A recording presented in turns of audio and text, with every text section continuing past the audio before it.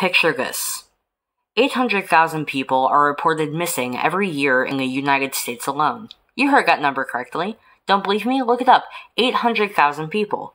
A staggering 2,300 people are reported missing daily. Now, let's be clear, many of these cases are solved relatively quickly, and I'm not talking about bloated corpses found floating in rivers or dismembered bodies turning up somewhere off the Jersey Turnpike. Of the 800,000 people who are reported missing annually, around 203,900 of them are kids.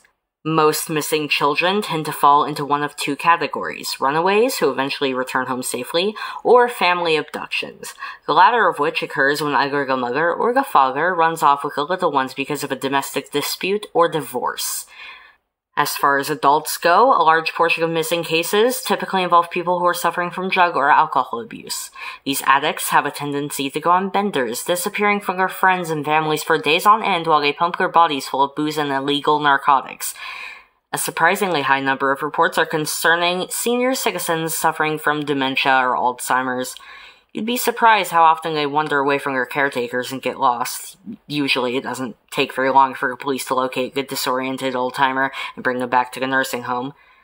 Given these facts, we see the number of people, both children and adults, who are abducted by strangers is actually relatively small. Only about 150 of these kinds of abductions are estimated to occur in the United States annually. Now picture this. You were an artist, a painter who specialized in Impressionism. You loved art all your life. You saw a coffee table book when you were 12 years old that had a picture of Blue Dancers by Edgar Degas, and you couldn't look away from it. You were mesmerized by the colors, the brush strokes, the way the girls in the painting contorted their bodies. To you, they didn't even look like dancers. They were a meadow of morning glory swaying in a gentle breeze. You knew right then and there that you wanted to create something as gorgeous and spellbinding as that picture. You studied the greats, Renoir, Degas, Cazan, and of course Monet. When you turned 15, you started taking art classes after school at the local community college, but you never shared your passion with anyone, not even your closest friends and family. You were afraid of what they might say. What if they laughed at you? What if they told you that your paintings were sloppy or ugly? What if they told you that you didn't have the talent and that you'd never create your own Blue Dancers one day? So, you hid your passion from everyone you knew. Whenever you finished a piece, you tossed it in the garbage because seeing your art in the trash was better than the possibility of hearing your friends make fun of it. You wanted to study art in college, but society told you that only morons do that, so instead you opted for an engineering degree. Your parents were happy. You graduated from school, got a job where you sat in a cubicle and made $50,000 per year. You spent all day, every day, musing about what it would be like to wake up each morning and do nothing but paint. You tried to keep up with your art, but you never had the time. Your boss asked you to work weekends every chance he got, and when you did have a second to yourself, you were too tired to do anything but watch TV or surf the internet. You started to hate yourself for being so spineless, for not pursuing the only thing that ever made you feel good. You fell into a depression. Picture this. An estimated 1 in 10 adults suffer from depression. That means that there are at least 31 million people in the United States who feel lost, who feel hopeless, who feel like the world would be a better place without them, and you were one of those people. You wore a mask in front of your friends and family. That part was easy. You had been hiding your passion from them all your life. You could hide your depression too. Nobody at work could see how much you were hurting, but when you got home, you lay in bed and you cried. You thought about downing an entire bottle of aspirin, but you were afraid of what people would say if you survived. You stood on the edge of your bathtub with one end of a belt looped around your neck and the other fastened to the metal rod of your shower curtain while you weighed the pros and cons of suicide. You spent hours surfing the internet, visiting forums, looking for a way to save yourself. You even went so far as to post questions anonymously, pleading for help. Then you got a piece of advice that you believe you were searching for. From Reddit, of all places, a website famous for stupid cat pictures and bastardizing the word meme. It came in the form of a comment in a thread that you made about feeling suicidal. You didn't see the commenter's username. In fact, you were so excited after reading their advice that you closed their browser's window before checking where it came from. It didn't matter who they were in real life anyways. As far as you were concerned, those words were sent straight to you from your guardian angel, watching over you from heaven. Try finding a creative outlet, your web surfing savior said. I picked up painting as a means to channel my depression, so whenever I'm feeling down, I grab a brush and I get to work. It helps to serve as a fantastic distraction. So, picture this.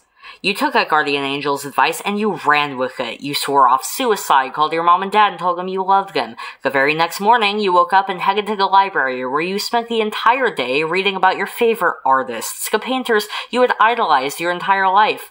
For hours, you looked at pictures of their works and it made you feel young again. Then you stumbled upon a book with a picture of blue dancers in it and you found yourself awestruck just like you had when you were 12. It was that moment you decided to quit your job and follow your dreams. Your mom and dad weren't very happy with that decision, but they understood when you told them about your depression. They always thought art was just a mild hobby and had never actually seen one of your finished paintings before. It took all of the courage you could muster to show them a piece you prepared for them. After all, it was more than just a picture to you. It was your heart, your dreams. It was a piece of your soul. It went better than you expected. The painting made your dad smile and your mother tear up. Since you had no job, they let you move back in and turn your room into a studio until you could figure things out. And picture this.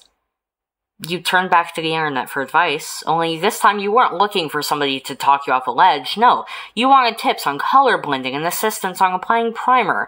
You started posting pictures of your work to various forums looking for guidance. But you got more than you bargained for. You began receiving compliments. Total strangers telling you how much they loved your art. A few people even commissioned pieces from you. You sold your first painting for $300 to a newlywed couple in Minnesota who said your art would be perfect for their new home. It was surreal. All you ever wanted to do was paint, and now people were paying you for it. So you opened an online store, started a blog, and even built a website with links to all your social media accounts. You began to rack up followers on Facebook and Twitter. A couple of your paintings were blogged around the internet thousands of times. An art enthusiast magazine even did a feature on one of your pieces. I mean, it wasn't on the cover or anything, but it was an honor just to get a tiny blurb. Eventually, you made enough money to move out of your parents' house and get a small apartment of your own. You certainly weren't rich, but you got to wake up and do nothing but paint every day, just like you had always dreamed. One morning, you opened your eyes to see a half-finished commission piece staring back at you from across the room. Rays of early morning sunshine shimmered in through the window, falling on the partially completed painting. It glimmered in the daylight. You thought about how lost you would have been if not for that guardian angel on the internet who convinced you to paint your sadness away. You smiled to yourself. The first time in a long time that it wasn't forced, because you knew that you were finally happy. But picture this. When one begins to receive admirers, they also start to attract critics. People who question how or why you got to where you were in your career. Some of them were jealous. They wanted what you had. Many of them were artists in their own right who didn't receive nearly the amount of attention you got. You found their hate silly. After all, it's not like your paintings were touring museums around the country. You were barely scraping by, but they couldn't support themselves with their art, so they hated you. Some of your other detractors weren't artists at all. They were just trolls who couldn't stand to see another person happy, so they did their best to knock you down a peg. They used the cloak of anonymity to message you through Twitter, just to call you names. They told you that your work was crap. But when they said that, they weren't just insulting your paintings, they were insulting you. Remember, your art was a reflection of your heart, your dreams. It was a piece of your soul, and these sorry excuses for human beings hiding behind idiotic user handles were shitting all over it. And then something strange happened. You no longer heard the praise and the compliments. They were still there, but almost muffled in a way, suffocated and drowned out by a vocal minority who only wanted to see you fail. You fought to prove yourself, to paint something that would make even your most overly zealous hecklers change their minds about you. But the more of your heart you poured into your work, the harsher their words became.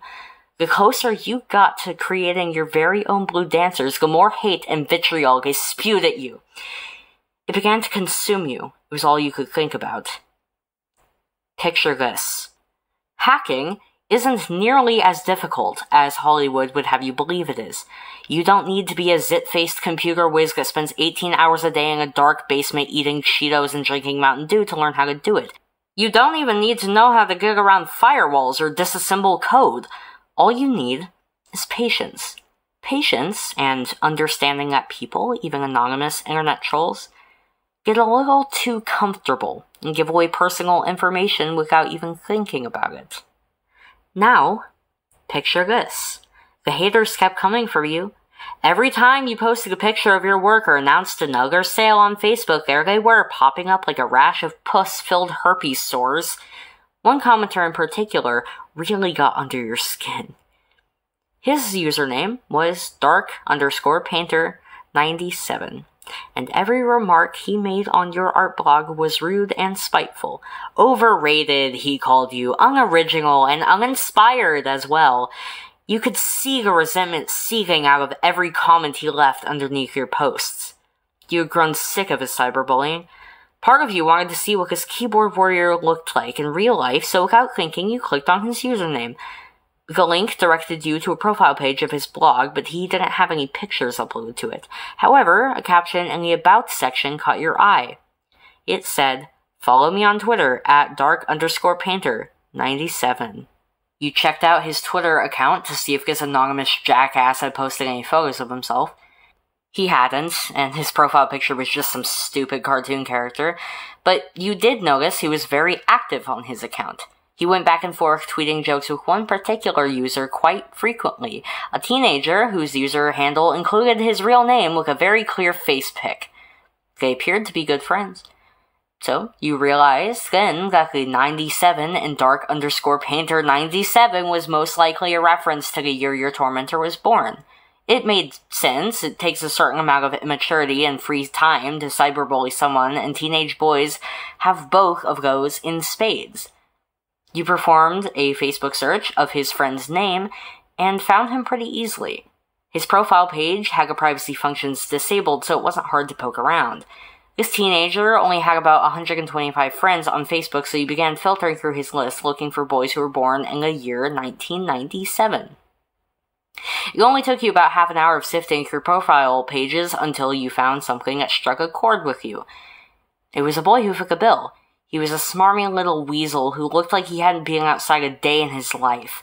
Everything about his face irked you, from his bird's beak of a nose to the pair of bulky camouflage print Oakley sunglasses he was wearing in this profile pic. You wanted so badly to smash his smug smile into a paste. Then you looked at the info section of his page and you felt the light bulb in your head slowly begin to brighten. Likes, gaming, manga, and painting. Okay, that's a check, but liking to paint doesn't automatically make him the culprit.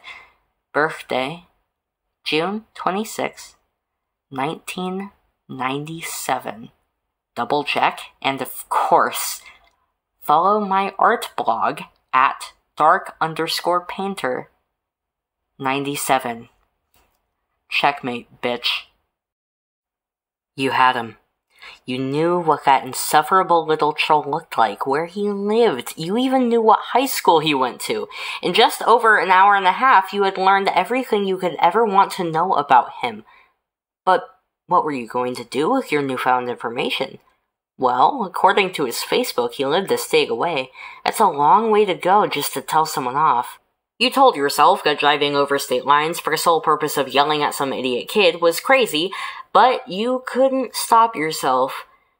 It was like somebody else had taken control of your body. Before you knew it, you were on the interstate, halfway between the teenager's hometown and your apartment. You stopped for a burger when you hit his county and looked at his parents' information on your cell phone.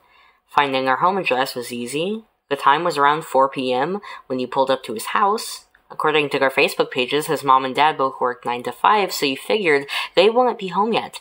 You could see the little brat through the window fiddling around on his computer, probably leaving another disparaging comment on the latest picture that you had uploaded to your blog, either that or looking at porn. Things that worked out too perfectly for you. You had come too far not to give him a piece of your mind, so you pulled your car into the driveway and knocked on the front door. You could tell he was confused when he answered it. He had no idea who you are, which was something you found funny. If you had spent as much time as he did harassing someone on the internet, you figured you at least recognize them if they were standing at your front door.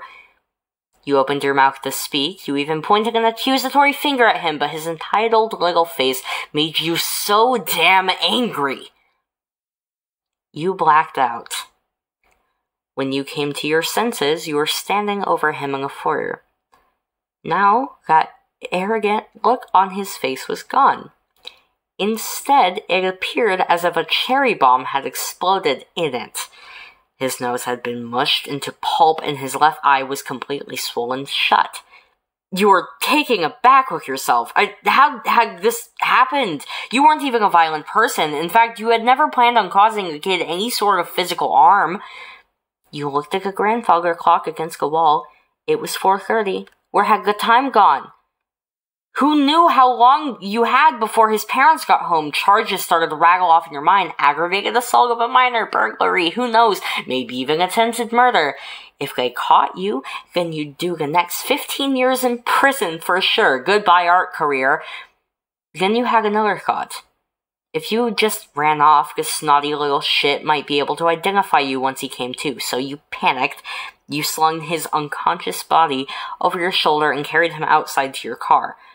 Lady Luck must have been on your side because there was no one else in sight. You dumped him in your trunk and backed out of the driveway as fast as you could before speeding off to make your getaway. Only about 150 people get abducted by strangers in the United States annually. Now this kid was one of them, and he was locked in the back of your trunk.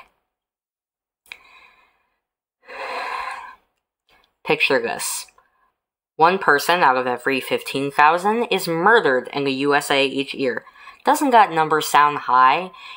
It's true, though. Don't believe me? Look it up. 1 in every 15,000 people. Calculate those stats over a 75-year lifespan, and that means that there is a 1 in 200 chance that someone will try to kill you.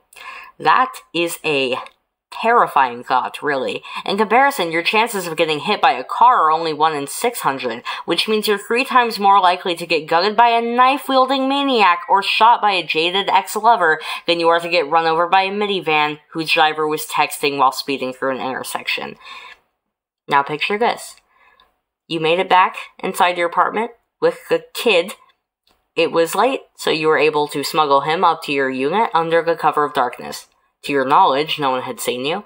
You were safe for the moment, but you were sick to your stomach about what had transpired. You remembered the warm, fuzzy feeling you got over reading the advice of your guardian angel, and you were pretty sure the mixture of emotions that were brewing now inside of you was the exact opposite. You wondered what kind of guidance that anonymous angel of the internet would give you this time. But what were you going to do? Start a thread on Reddit about it? Today I fucked up by assaulting and kidnapping a minor. Ugh. The kid's nose was bleeding profusely from a mutilated chunk of flesh hanging off his face that used to be a nose. You placed him in your bathtub to prevent him from gushing all over the floor of your apartment while you thought about how to rectify the situation. Tears began to well up in your eyes once you realized how screwed you were. You were no criminal, you were an artist. But artists don't beat their critics to within an inch of their lives. I'm sorry, you cried out to the kid whose body, a broken pile of pulverized meat, laid motionless in your tub. I never meant for this to happen. You feared he would die in your bathtub before you could muster up the courage to call in an ambulance. You knew you had made a terrible mistake and needed to own up to it, but you were so afraid of going to prison. Between your sobs, you heard a whimper. You peered up to see the kid begin to stir. The eye that wasn't swollen shut made contact with yours. His sclera was as red as a dog's dick, and you could tell he was straining to focus, but he was staring right at you. The teenager's whimpers transformed into something that resembled a low gurgle, almost as if he was drowning on the blood that had pooled in the back of his throat. But you realized he wasn't drowning. He was laughing, causing your concerns to give way to confusion. He forced out a few grunts in an attempt to say anything, his voice whistling, your broken teeth, jagged shards of bone that you had shattered with your fists. You're that fucking shitty artist, aren't you? He groaned. His gurgling laugh began again, and you understood it was directed at you. He had won. With nothing but an internet modem and a laptop, he had successfully derailed your career, and he knew it, too. You were going to spend the rest of your life in prison. With that thought, a fiery rage swelled inside your chest. You didn't deserve what that little shit had done to you. All you wanted to do was make art to paint your own blue dancers, and this entitled piece of trash had taken it away from you. There was no blacking out the second time. You were fully aware of what you were doing when you mounted his body and began to pummel his face. With each blow, you could feel his cheekbones collapse more and more underneath your knuckles. You clawed at his eyes like a rabies-stricken animal, then forced your hands inside his mouth and pulled at his jaw, popping it from its hinges. And when your arms got sore, you stood up and let your boots take a turn at the kid's cranium. Picture this. It takes 200 pounds of pressure to crush a human skull. By the time you had finished wailing away on the teenager, his head looked like a plate of pink and purple mashed potatoes. 1 in every 15,000 people in the United States is murdered every year, and now the kids whose brains were currently spilling down your bathtub drain was the newest casualty of that statistic. You washed his blood off your hands in the sink and tried to calm down a bit. After looking back at the headless corpse in your bathtub, you realized you were a little frightened with yourself. But it wasn't because you had just murdered a teenager in cold blood, no. It was the sensation of ecstasy washing over your body that worried you. It felt amazing. Like you had just lived out a fantasy. Not a sexual one. Stomping a kid's skull in didn't get you off, but it was more than a little empowering. The snotty turd deserved everything he got, but now you had a new problem on your hands. It didn't take a criminal mastermind to know that keeping a kid's body in your tub was a bad idea, but getting rid of it wasn't going to be as simple as chucking it down the trash chute. You were an artist, though. And artists have creative minds. So you did what creative minds do. You got creative. Picture this. On average, 75 people are arrested in the United States for having sex with a deceased every year. Don't believe me? Look it up. 75 people. This is especially concerning because there are 4 states, Louisiana, Kentucky, Oklahoma, and North Carolina, where necrophilia isn't even against the law. Of the 75 people arrested for making love to the dead annually, nearly half of them work in mortuaries. Given these facts, one can assume that funeral homes are a magnet for necrophiles. It makes sense when you think about it. After all, it seems like a dream job for somebody who indulges in that kind of fetish. Many psychologists believe that only a small fraction of these people actually have sexual attractions to the dead bodies. Most engage in necrophilia due to social anxieties. It's the fear of rejection or the body's inability to perform under pressure that causes people to stray down this path. Corpses can't laugh at the size of your penis or roll their eyes if you can't get it up, so people find comfort and safety in the dead. It is for that reason that a staggering 94% of necrophiles are men. Just like any sexual fetish, necrophilia has its own dark little community on the internet. If one looks hard enough, they'll be able to find forums where users anonymously trade pics and tell stories of their latest sexual conquests. Well, I say anonymously, but as I explained before, when it comes to the internet, people have a tendency to get a little too comfortable and give away their personal information without even thinking about it. So, picture this. You opened your laptop and did a little digging. Google is magic. Within minutes, you were perusing a forum full of cadaver-loving freaks. An hour or two of browsing, and you stumbled upon a thread that sparked your interest. In an off-topic, throwaway comment, one of the perverts claimed to regularly visit a pizza joint not more than 5 miles from your apartment before engaging in his morbid sexcapades. After scanning his comment history, you saw that he often bragged about how his job supplied him with an endless stream of what he called his real love dolls.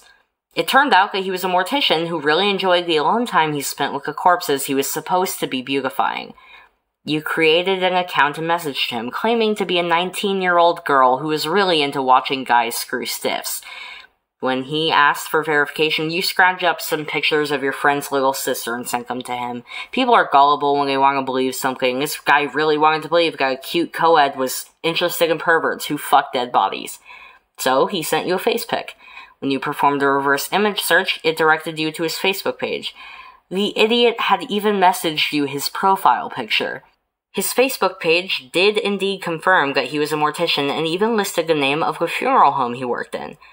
You smiled to yourself when, after looking the place up, you read that it had a crematorium. However, there was something else you found out about him after digging through his information. Something you found very useful. The pervert had a family too, a wife and an 11-year-old son. You sweet-talked the mortician through the night, encouraging him to tell you about the disgusting things he does to newly arrived cadavers. He said that he wanted to fuck you on top of them. It turns out he was one of the few necrophiles that didn't have a fear of performing. This sicko was just genuinely attracted to dead bodies. You told him all the nasty things you knew he wanted to hear. When you asked for a dick pic, he was more than happy to oblige. The picture he sent you was a full-body nude with his erect cock and face clearly visible in the frame. The two of you made plans to meet up at the mortuary after hours for a little fun time with a 24-year-old model who had recently died from a coke overdose. For some reason, he always seemed really excited to tell you how his real love dolls had passed. You assumed it was part of his fetish. So, you showed up at the funeral home the following evening with a manila folder full of hard evidence. He broke down and started crying when you explained to him that he'd been duped. You presented him with the photos he'd sent you and explained to him that you had screenshots of the previous night's conversation saved and backed up. The mortician begged you not to show his wife. Apparently, she had caught him once on top of a 17-year-old girl who had perished in a car wreck. His wife was pregnant at the time and only stayed with a mortician for the baby's sake, but she had informed him that if she ever found out he was doing it again, she'd call the cops and take his son away from him forever. He tried to make you go away by writing you a check, but you refused the bribe. You hadn't come for money. You explained to him that you needed him to help you make a body disappear. The plan was simple. The funeral home had a crematorium, and all you needed was access to it. The mortician reluctantly agreed to help you in exchange for keeping his revolting secret under wraps, so the two of you headed to your car and hoisted an oversized duffel bag containing dark_painter 97's body out of your trunk. You carried it inside, but when you asked a mortician to direct you to the crematorium, he waved his hand. "I've got it from here," he told you. You shot him a suspicious look and informed him that if he was planning on going to the police, your evidence would be in his wife's inbox the next day. "Don't worry," he said. "You're safe. The kid will be ashes by the end of the night." He asked you how the teenager had died, so you told him your story. "Wow. I get murders from time to time, but that sounds especially brutal," he responded after hearing your grisly tale. When you were finished, you thanked him for his help and started out the door. "No, thank you," he said. His remark left you puzzled. It wasn't until after you started your car and pulled out of the parking lot that you realized what the mortician was showing his appreciation for. You had delivered him a new play toy, a real love doll, and he was going to have some fun with it before he sent it off to the incinerator. Picture this. Roughly 85% of the country's population has access to the internet. That means that approximately 270 million people in the United States alone are connected to the World Wide Web. Of that 270 million, a little over half have profiles on active social networking sites, which makes the number of people using Twitter, Facebook, Snapchat, Tinder, and all the other flavors of the week tally somewhere around 135 million. You were one of the 135 million. So, what did you do after just having gotten away with murder? You hopped on social media to help yourself forget about the past couple of days. The problem was, images of dark_painter 97's caved-in skull kept flashing through your mind. Even worse, you couldn't help but picture what the perverted mortician was most likely doing to the partially headless cadaver you had just brought him. Your thoughts turned back to your guardian angel. You hadn't logged back into your Reddit account since that hero of the internet had rescued you from your depression. It wasn't necessary. Up until a few hours ago, you had believed yourself to be relatively happy, but the day had been a traumatic one, so you decided to check in on the old cyberspace Superman to see if he was still crusading around, searching for lost souls to save.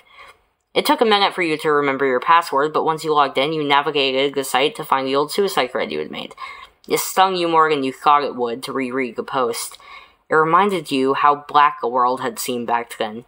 You scrolled down the thread, looking for your guardian angel, the one person on the planet who seemed to understand you. The comment was still there, and you began to read it, hoping that you would again be able to pull something useful from the sage advice that had once saved your life, but you stopped halfway through.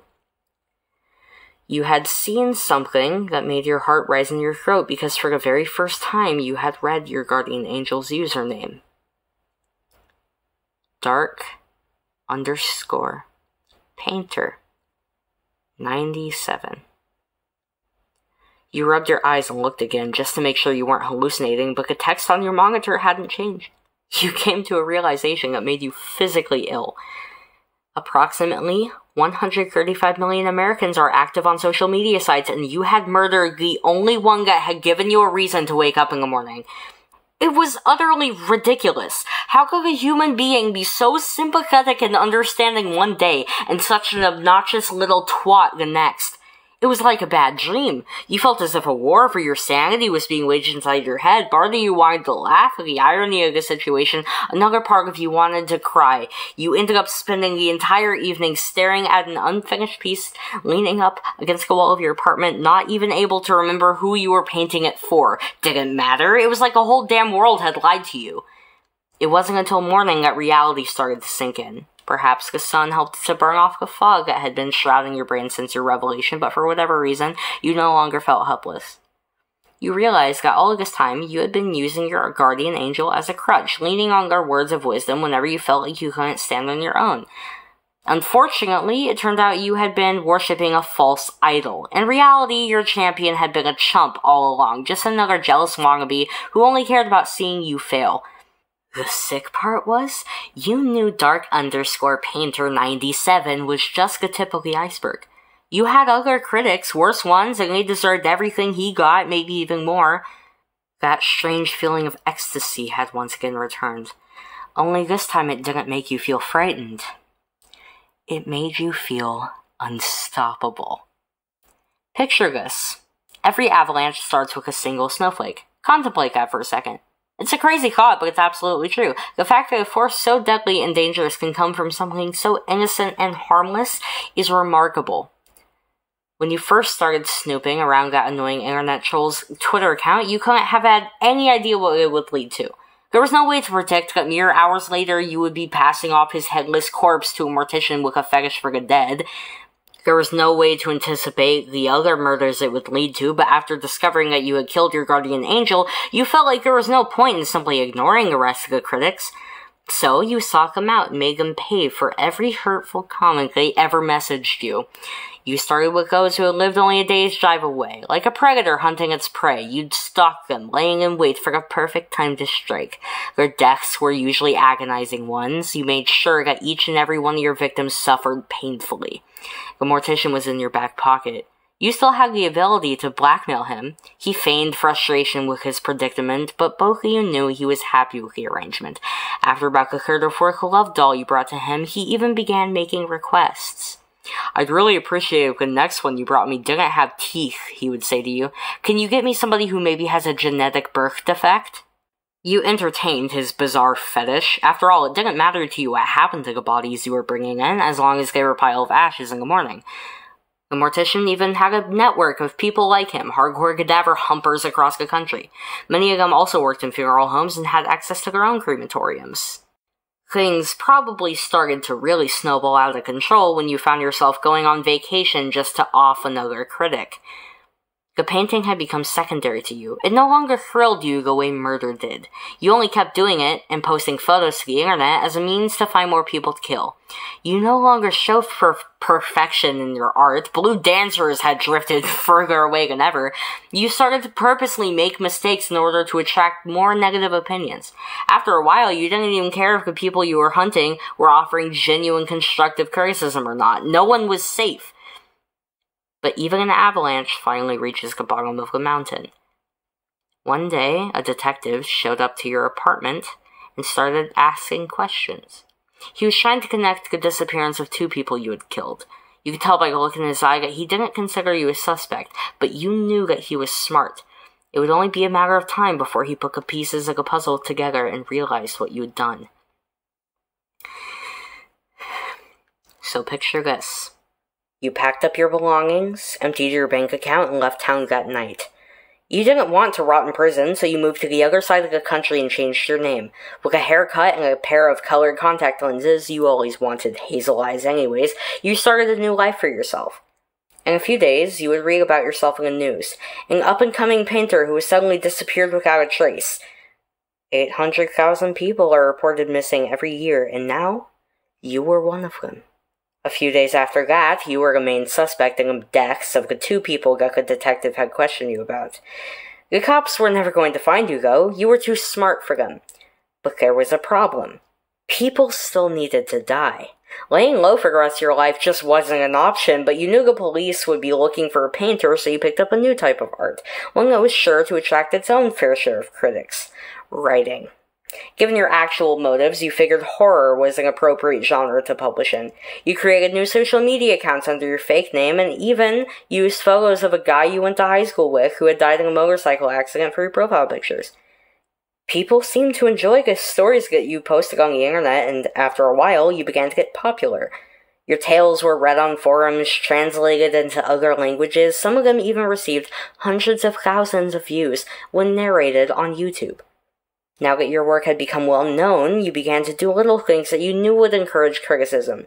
You used run-on sentences and purposely made small grammatical errors in hopes that someone would try to correct you. From time to time, you even wrote stories in a second-person narrative, knowing full well just how polarizing it can be for readers.